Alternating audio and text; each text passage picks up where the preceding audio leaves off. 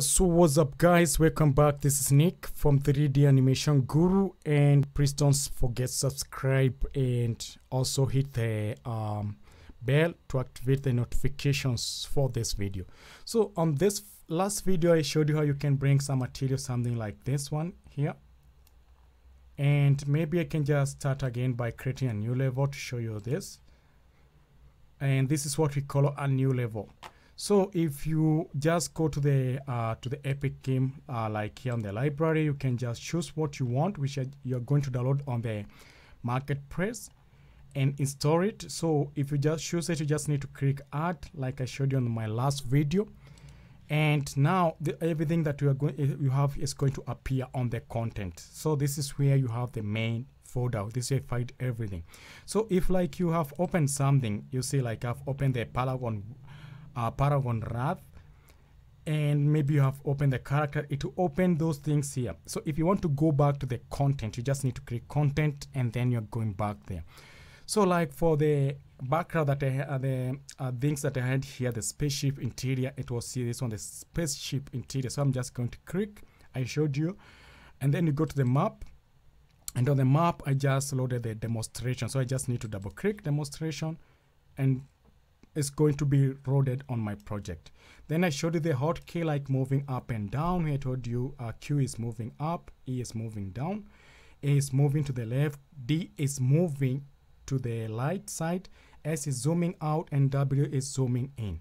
So like you can see here, there are so many lights. Like this one, they have the reflection. If you just want to see, they'll be indicated here. This one I showed you on the last video.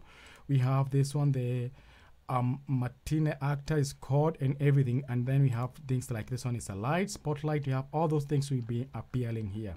If you want to delete them, here you can just click, like if you want to delete this one, you can just click there, then come here, or you just click the delete on your mouse, or you go to edit and delete. If you want to cut or copy or duplicate or rename, you can just click that one. Visibility, if you want to hide them, you don't want to see them, you can just click, and then you have the level and everything. So you just need to right click, and then you go to the edit. On the edit you have everything. So we are not going, so you don't want to see all those things here when you're doing your own project. What you just need to do is just to click G, just click inside, select something, then click G, and then they are gone.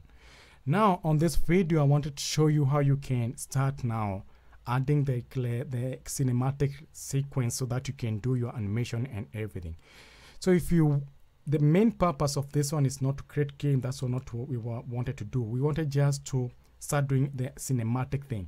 So if I click this one, like if you see those two arrows here, if I click it, I have this option here, the cinematic, and this only asks me add level sequence.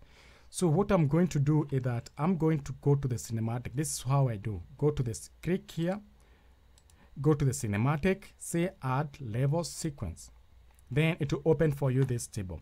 Before I do anything, I like to do something. I like to go to the content, and then I right click my mouse, and then it will open for me this other table here. If I right click, it have this one. Then here we have like you can create a new folder. So create new folder. And I like to name this folder Cinematic. I'll show you the reason why. So when I name it Cinematic, then I just click enter to save it, and then I have that folder there. And now what I'm going to do is that I come now here and I say Cinematic, then add level sequence, click add level sequence, then you have your folder here, Cinematic. Just double click, open it, and this one here down you see like you can name this one the level sequence. You have new level sequence. So I like to name this one master. So, and then I just click save. And now you can see you have the sequence here created. It was not there. So sometimes this sequence will not appear. It might, if you are using for the first time, it might maybe appear like that one. But you want to dock it here. So you just want to put it here. So what you do is just you click here on this, the name here, and then you try to move it, and then you bring it down there, and then you can just dock it there.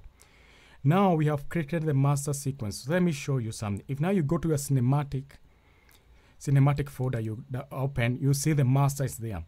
But what we do, we don't do anything on this master. we like to create some shot, because in Unreal Engine when you're doing something you can create some different shot, and then from this shot will help you to be able to create some cameras and then to change your scene. So it will be so easy if you create a new shot. So what I do is that I just right click, and then I have this option animation, and what I do is that I create a level sequence. And then this level sequence I just name it shot 0, or let me just create 01 and then say enter.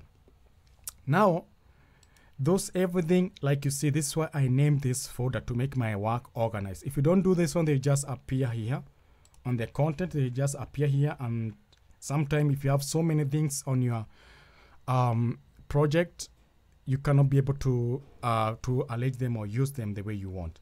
So now you go to the sequence. Now this is the master. If you see here, we have the master. Now I want to add my shot 1. So what I do is that I come here to the track. If you see here the track, click the track, and then I go to the shoot track, and then I have this one here open.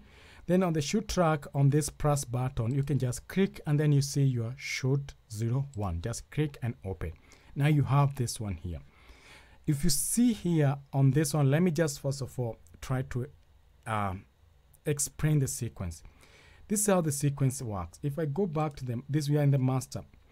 We have the numbers of frames here on the top, which you can increase or decrease. We have the here, like if you want to bring it to the back, this is your playhead.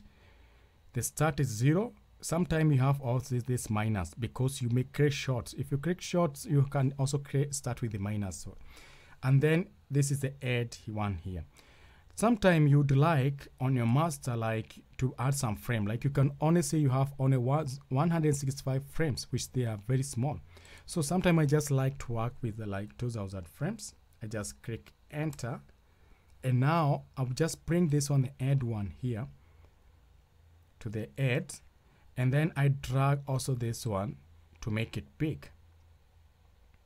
And now like you can see here with their two layer, this one is too dark and this one is like not so dark, because if you double click your shot 1, which will open here, your shot 1 contain only 165 frames. So you also want to make, like when you're doing your animation, that your shot is on like 2000. So just light here 2000 frames, enter, and now you can also drag this one on your shot 1 and put them there. So this is how you create your sequence, level sequence, and how you just add your shot 1 and master. So on the next video, what I'm going to do is that we are now going to start now adding some character, and I'll show you how now to start bringing the character and how to start animating your character on the sequencer. The sequencer is used for you to start making the animation and making the character look there. So you can do so many things. So on my next video, before I go, I'm just going out to start explaining what is the sequence and how it works. So thanks you for watching this video, and hope you to see you on my next video. Bye for now.